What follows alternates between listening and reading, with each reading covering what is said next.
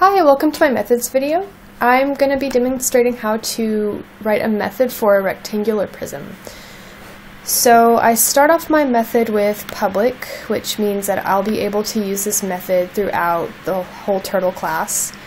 I have void after that to indicate that this method isn't going to give me any kind of return value.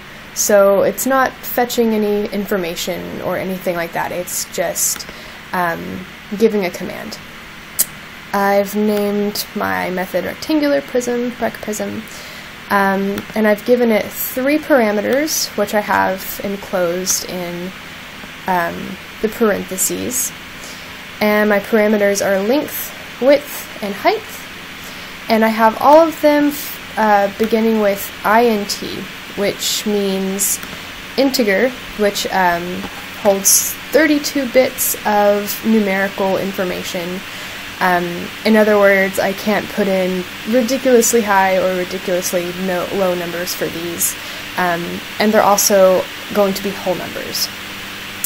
So next I have my actual commands after this open curly brace, and I have all of my parameters put throughout the method.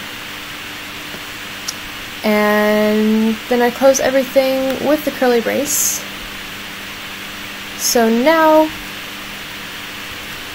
if I want to use this method, I just have to look back at what my parameters were, and I decide that I want it to have a length of 100, a width of 50, and a height of 100 again.